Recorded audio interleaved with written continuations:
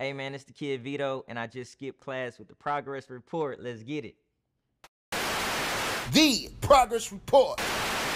What's going on? It's your girl Lalaa Shepard. This is a new episode of Skipping Class presented by the Progress Report, and I got my man Just Call Me Veto in the building. What's good? Man, I finally made it. Like I was telling you before we started rolling, I finally made it to the progress report. For sure. Nah, I'm happy. What's up? Absolutely, man. Because I know we was talking, was that last year, and you was saying how you was about to go to Africa. Facts. And Ghana, then yeah. I'm like, you know what? Well, that's gonna be so much to talk about, and then just so much, stuff has happened. So it's just perfect Facts. timing. Facts. Perfect timing. Perfect timing. Perfect timing. So let the people know, who is Just Call Me Veto.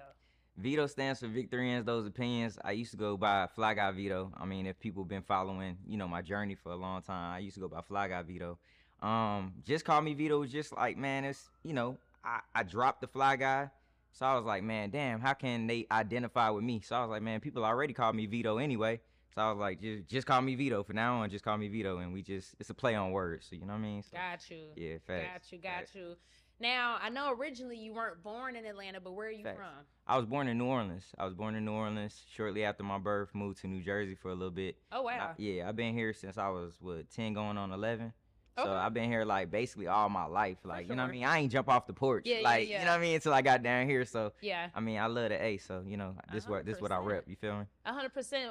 Did your, parents ever tell you why y'all moved or like? Yeah, so like my dad, he was big in like the education, education. Yeah, so he got a job with I think New Jersey public schools or something like that. Makes sense. And my mom's a registered nurse, so Okay. she can travel Yeah, and yeah, she yeah. can move anywhere. So basically, like how they tell the story is like, she took a chance on like just following like after my dad's like Got dreams, too. you. That real love, that real black love. 100%. And then yeah, facts. And then she, she got her job and her career off the ground up there too. And Okay. then, I mean, the rest was history. You feel me? Damn. Now I feel like that's such a big change from New Facts. Orleans Facts.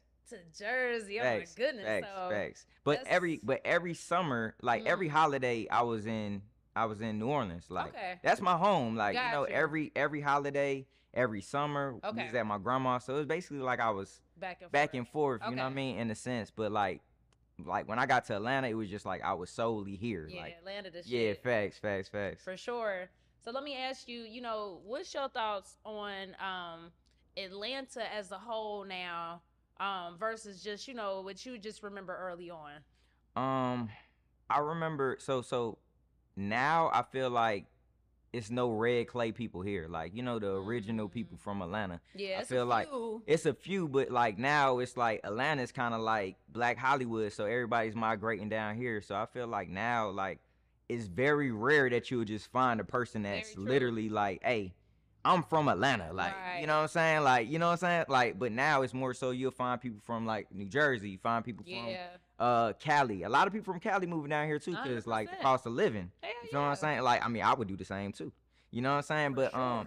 yeah, to answer your question, I feel like back in the day was like, man, Atlanta just felt like Atlanta. You get what I'm saying? Like from the cultures, like the airbrush t-shirts, the big old Chilio making clothes, you know what I'm saying? Going downtown, like going to the clubs and shit like that, from Club Crucial Yep. to the figure eights, the fucking bro, if I forgot one, just the Libra, you know what I'm saying? Just like, bro, it was just Atlanta was Atlanta, you know what I'm saying? Now it just kind of doesn't feel like that, even with like the nightlife and shit like that. It don't really feel like the old A. You feel me? So 100%. yeah. Okay, and I want to ask you too, like, what's your thoughts on the music scene now? Just being somebody that's been here and just seeing the different eras and things that we've had. I feel like this is the first time that Atlanta doesn't really have like a era, I feel that. because you have, like, if you go back, the crunk era, futuristic, the dancing era, you know what I'm saying? Snap.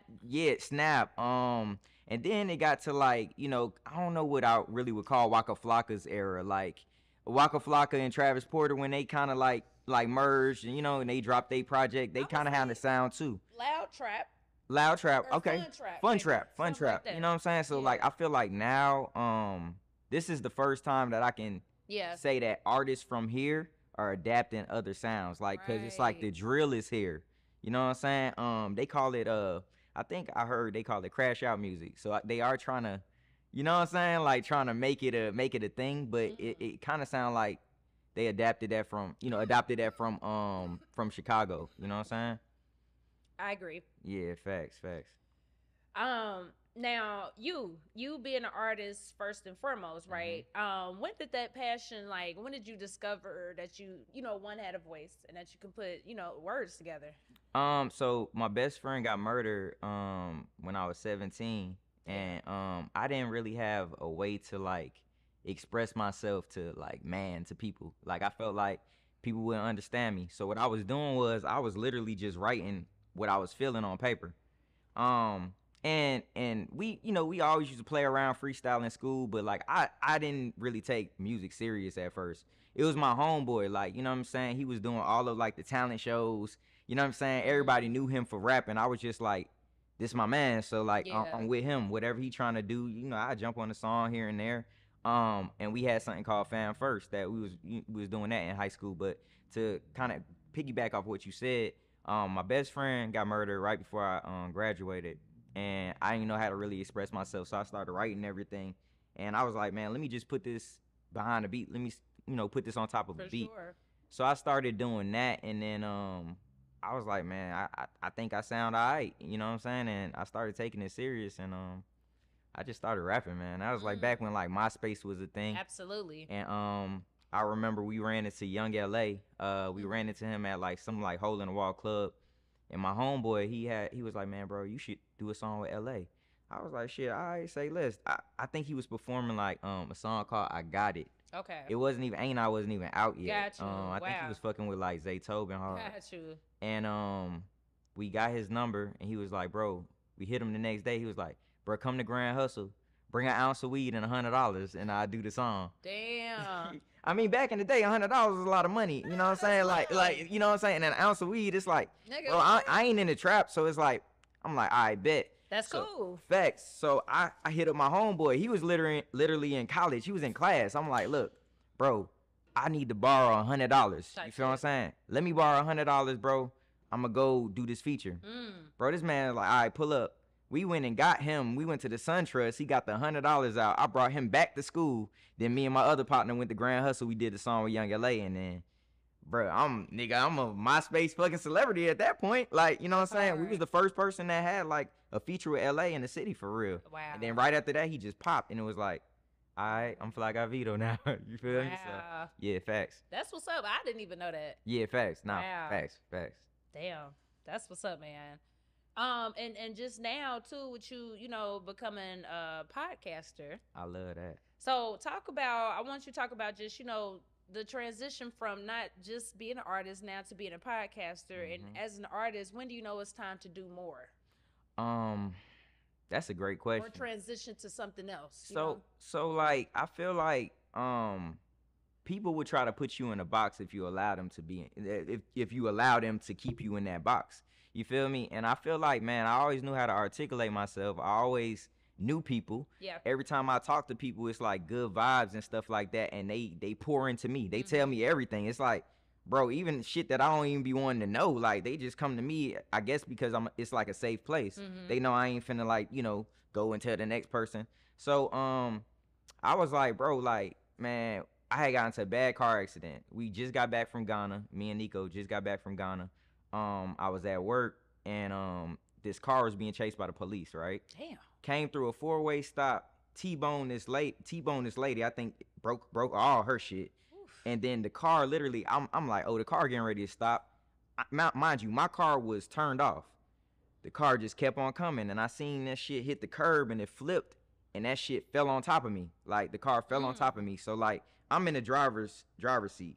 My whole right side was destroyed. You get what I'm saying? Damn. So like I hit my face on the steering wheel. Boom. So like, you know how you get tackled? Well, you a girl, but like if you play football, Girls you get tackled. Facts. You get facts. You get tackled and you see stars. Like that's what I'm like, I just knew I knew I was about to die. You feel me? But I'm like, okay, cool. I hit my face on the steering wheel. I'm like, bet. I start feeling myself. I'm like, oh, I'm straight. I pushed the door open. I tried to run. And I noticed that like when I ran, I literally just blacked out and I fell in this lady's yard. So she came out. All I can remember, Wow. she was just screaming, and I was bleeding from my face. So she put this little towel and shit on my face, and she called the 911. And all I can remember, I was in the hospital. But to go back, I was out of work for a little bit. And we do a show called the Veto Show, where like we have artists from around the city. They come and perform. We had just paid Cap G his deposit. You know what I'm saying, to come and perform at the Veto Show, and it was like, bro, I was afraid to drive. And you know, like it took me a minute to drive, and I wasn't working, so we was low on funds, and I'm like, me and Nico just talking, we like, how can we promote this show? So we had the artist booked on the show, so I'm like, man, I'm about to interview every artist that's on this show and just put it on social media, and we're gonna just keep on drilling it in these folks' face. The Veto Show, the Veto Show, the Veto Show. And I just started liking that shit. And that was our first packed out show, like literally wall to wall. So I'm like, this shit worked. You know what I'm saying? I looked at Nico, this shit worked. But we ain't have a name for it. Got you. So my girl, she was like, man, you should name it Vibin with Veto. People coming to vibe with you. And I was like, yeah, I bet. So I just started interviewing folks, and like that shit just turned into something. It popped. We over 100 episodes later, a year later. Some of the biggest people, you know what I'm saying, like came to my platform. Absolutely. You know what I'm saying? You was there. I was happy that you came. Absolutely. And it's just like, bro, now I turn myself into like a platform in a sense too. So 100%. And what was the last question you said? I think you said, well, I just asked, like, you know, as an artist, how do you know it's time to do more? And I just kind of said like the transition process. Okay, yeah, facts. So yeah, that's when I kind of transitioned into doing that. But you know, like the music is always gonna be my first love. Of course.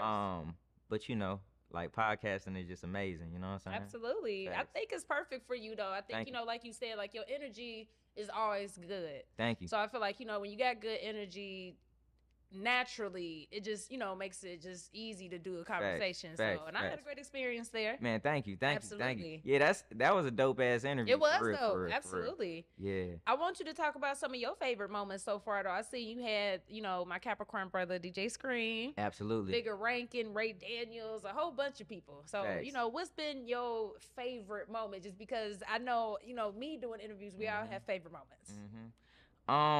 Favorite moments, man, because I interview so many people. I'm trying to think.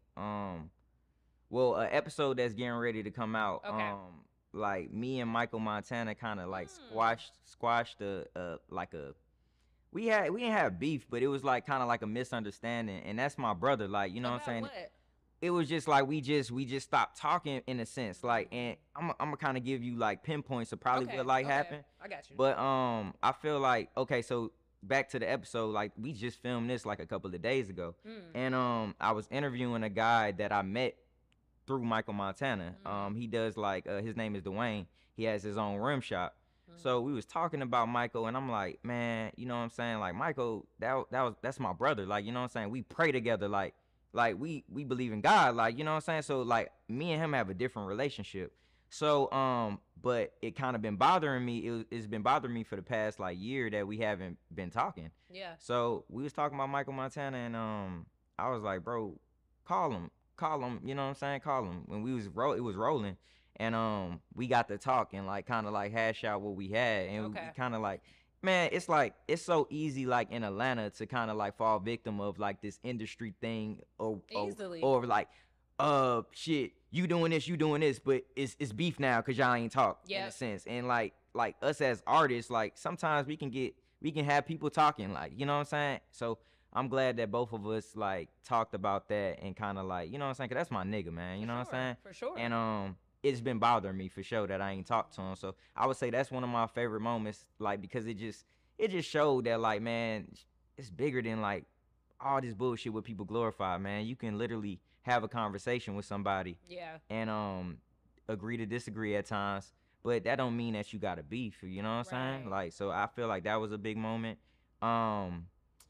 Interviewing Ray Daniels, like that was another big moment. You know what I'm saying? Screen and Bigger Ranking, and just having these people in my phone. Like I was telling Nico, like, man, I got $1 million phone. 100%. Like, for sure, I got like a lot of powerful people in my phone, man. You know what I'm saying? So even if the money I don't got $1 million in my bank. Yeah. I know I got, bro, my phone is crazy. 100%. You know what I'm saying? You know what I'm saying? So those are some of my favorite moments though. But to kind of answer your question, about what happened, so I was rocking with Scotty, and we had a single, me and Michael, called "Tell Me Why You Hating," produced by Busy, and we recorded it. We was getting ready to shoot the video, but me and Scotty decided that we wanted to go like another direction on a single that we was gonna put out, and I had already paid Michael for his wardrobe, you know what I'm saying, for the video, but we ain't never shoot the video, and later I started podcasting. I'm like, bro, come to the podcast, you know what I'm saying? I'm geek. Like, come to the podcast, bro. I love the interview. Do.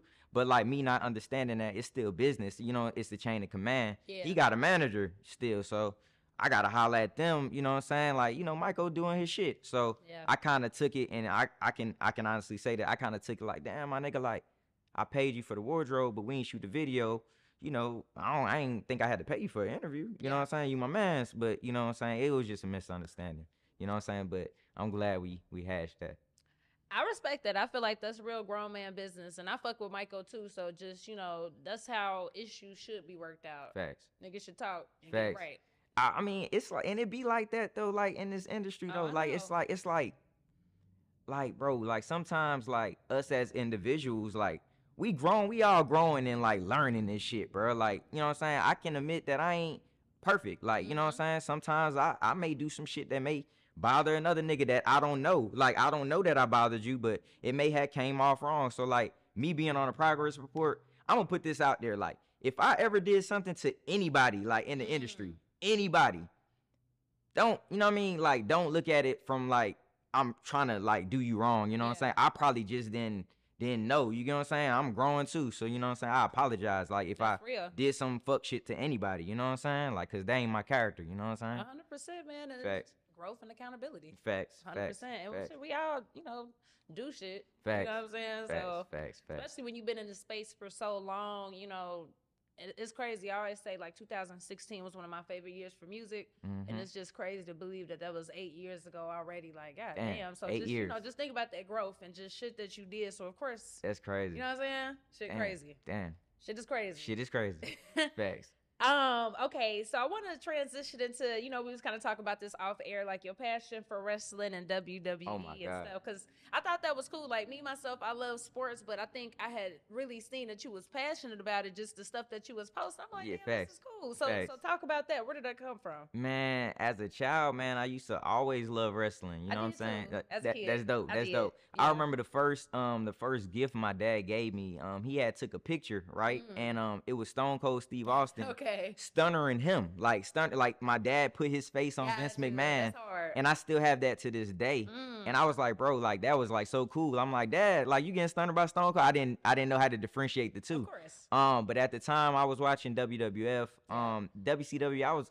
I was in on Nitro, but I was more so like Monday Night Raw. Yeah. You feel me? So but yeah, since I was a child, man, me and my brother, we used to beg my dad and my mom to like, you know, do the rent the pay-per-views and shit like that. So I mean, I just love wrestling, man, like to this day, but I kind of shied away from it. You know, just I didn't have time to watch it. Nigga was just so busy and shit. And I think a year or two ago I kind of tapped back in, and it was like the Bloodline story. You know what I mean? With Roman Reigns and everything. It was just like, bro, wrestling fire, bro. Like, why did I stop watching? Like, you know what I'm saying? So I missed the whole John Cena era, but like Attitude era from Shawn Michaels, Stone Cold, DX, bro, like The Brood. You feel what I'm saying? Like, bro, like that was my shit. You know what I'm saying? For sure. And I think, you know, just as an adult, sometimes like, you know, just as you find in yourself, sometimes you do stop doing certain shit for no particular reason, but it's always like a, you know, nostalgic feeling when you get back to it. So I get it. Facts. I feel like I'm back connected with like me. Exactly. Like I'm doing things that I love. Exactly. Like I just attended Bad Blood.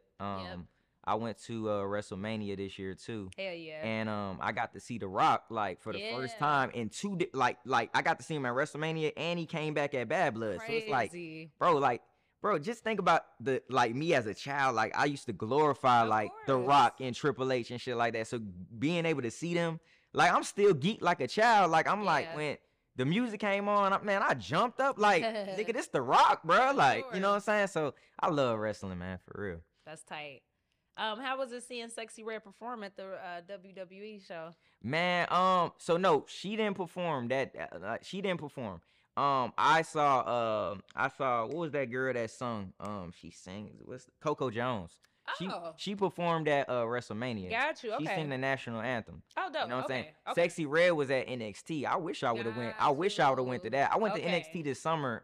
But I didn't get to see Sexy. But I would love to go. I think that's tight how they just I love it. blending the cultures I love it it. go together. And I think I think it was a stigma for some time, like wrestling was like for white people and just certain shit. Facts. But I'm like, niggas love wrestling too. Yeah, facts. I mean, I feel like, man, cause I had a comment made to me like in my DM, like, man, why you watching this fake ass shit? It's like, bro, okay, this is what I want to tell people. I feel like wrestling is like, it's like theater. It's like theater with a little bit of action in it too as well. Shit. Like, you gotta fall in love with the storyline, bro. Like, if it's no storyline, like, as you can see, if you just watching like a match, you don't know who both of these motherfuckers are, you not gonna fall in love with that match. But if it's a storyline with a build up that, you know what I'm saying, for months, like the Bloodline story, it's no way a nigga can call that whack.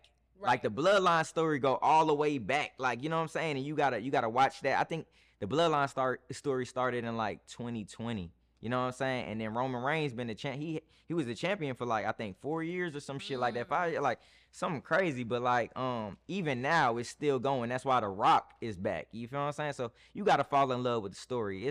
People be saying it's fake and shit, but it's like, man, you gotta fall in love with the story. No, that makes sense. You know I think anybody that watches, wrestling and shit, they know that. Yeah, facts. So facts.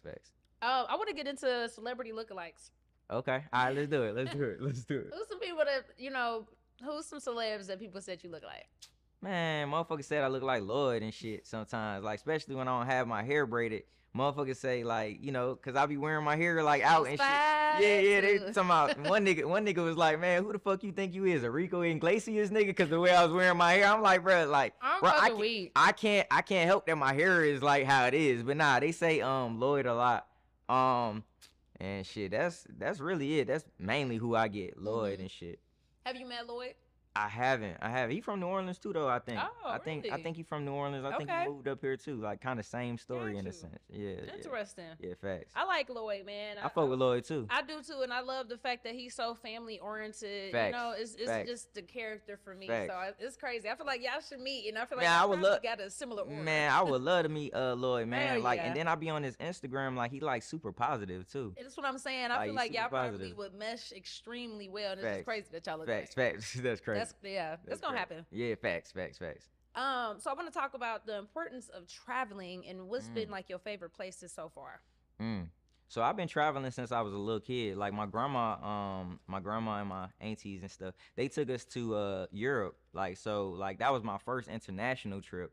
I think we were in London, we went to Venice, we went to Paris, and we went somewhere else. But I think we went to Rome too or something. I don't know. But the crazy part about it is my grandma, she used to make us write like book reports and shit of the places that we'll go. So we'll get there and then we'll all gather as a family and like people will have to read like about where we're at. So it's like, yeah, and it kind of just gave me like the understanding like as a child that like, bro, like a lot of people don't do this, so I need to like take heed like and learn. But to answer your question, some of the favorite places I've been, I went to where I went this year. I went to Milan this year. Last February I went to Milan.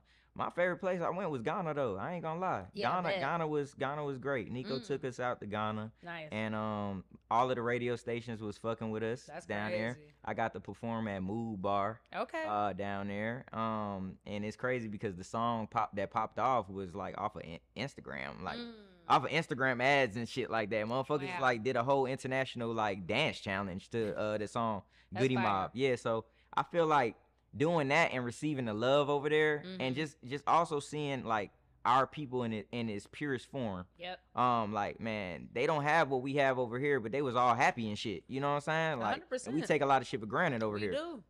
So I feel like that trip kind of humbled me, and it also like made me appreciate like, damn, like what I have, you know what I'm saying, too, as well. 100%, man. I think, it's important for everybody to travel. I feel like Facts. traveling, like, just especially abroad, just changes Facts. your life and your Facts. perspective.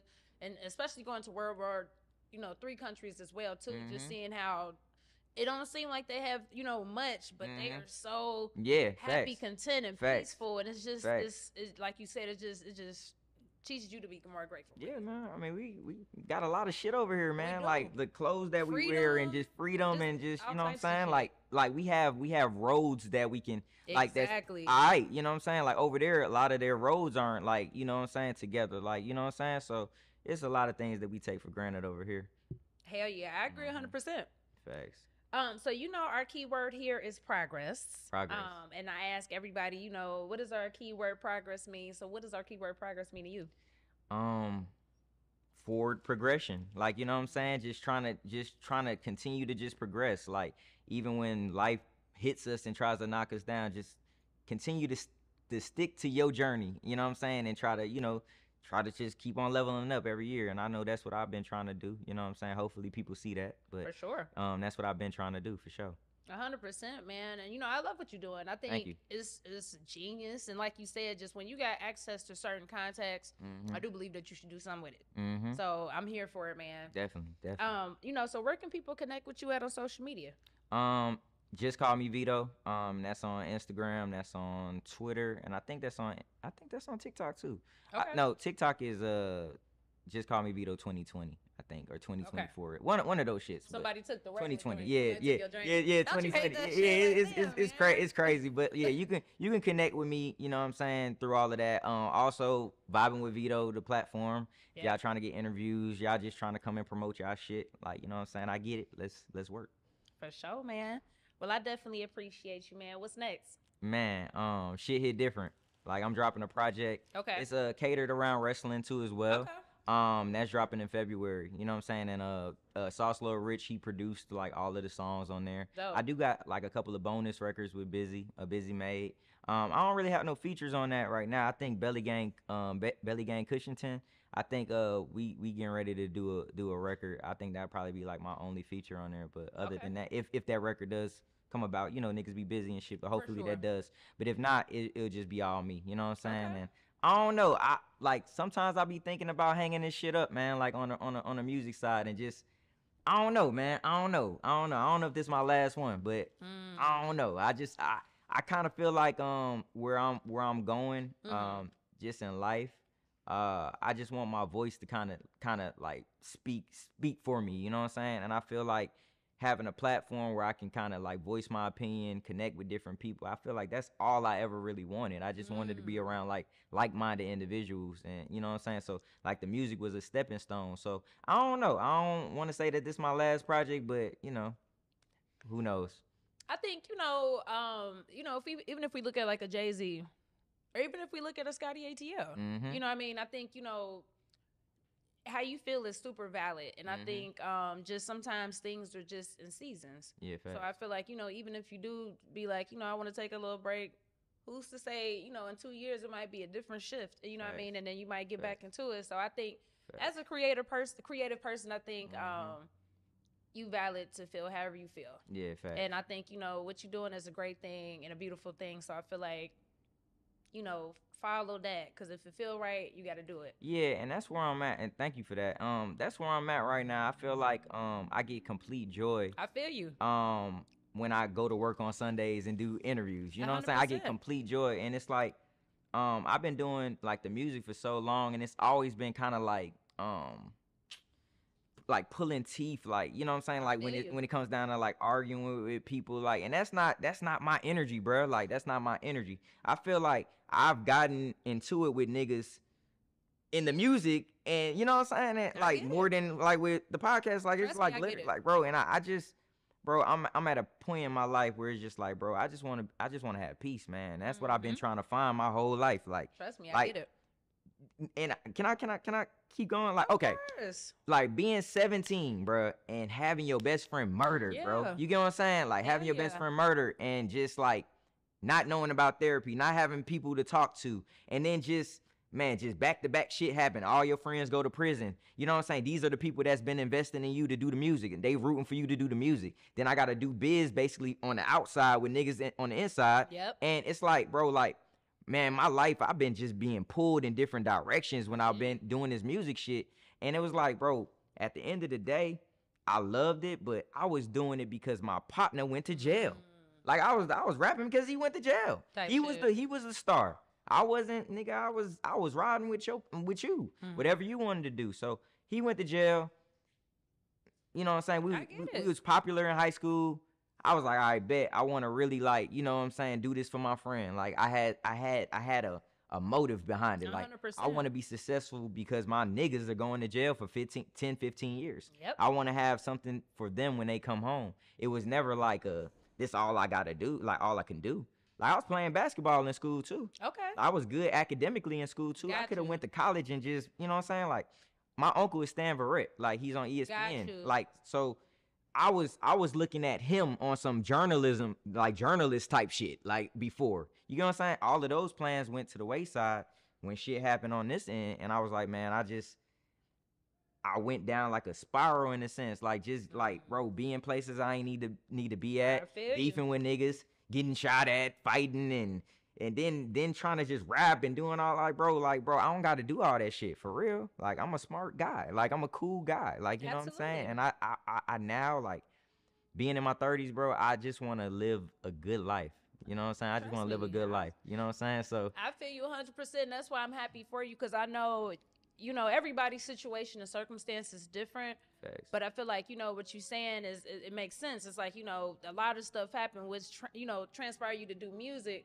But I feel like now just finding your peace and your calling and this is such a beautiful thing. So I'm like, you know, it's just rare that it happened for people like that. So you got to just take heed to that. And with the music stuff, I feel like it's going to always be there. It's going to always be there. It's going to always be there. And I feel like, man, people be getting mad at me about that shit, man. I get it. And it's like, this my life, though. It's like, and people don't understand that. Like, nigga, this my life. Yep. Like, if I feel like dropping a song today, like, I drop a song. And I know I'm talented. I can always do that. But it's just like, bro, I'm kind of like, okay, Lalaa, being real. Like, I'm kind of like, I'm in a place in my life right now where I feel like, man, damn, like, what the fuck am I gonna do and quit this shit or am I gonna keep on going? So I ain't gonna talk your head off, but right now I'm just trying to make my next move my best move, and I feel 100%. My podcast is going great. I know this project that I'm about to drop is great. 100%. And I just want complete happiness, man. And that's really it. I just want to be happy, bro. Trust me, I get it, man. And you deserve 100% happiness and 100% peace. Facts. So you just got to do what feel right to you. Facts. And the outside noise is just that. Facts. You know what I'm saying? So let's keep it going. So, yes, just call me Veto, man. I appreciate you for blessing our platform. Man, thank you for being you. Thank you. Yes, sir. I feel like I won a Grammy coming up here. Hey, that real shit. Like, cause I always look at y'all. That's what's up. Look at your platform, and it's like, that's tight. I want to sit in front of Red Lotus. Nah, for sure. You know what I'm saying? I can't wait to sign it too. Perfect timing. Yep. Yeah, facts. Perfect timing. Thank you. Perfect timing. Thank you. The Progress Report.